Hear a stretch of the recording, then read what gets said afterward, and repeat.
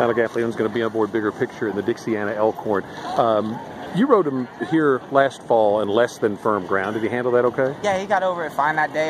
Just kind of a slow pace and a lot of maneuvering through the field. It was a big field that day and just kind of had to work our way through. And by the time we got out, it was just a little bit late, but he came running real strong that day. I think the races at Gulfstream, just short stretch doesn't help him there, and it's more of a speed favoring track. I think coming over here, especially getting that 1.5 miles, I think he'll really like it.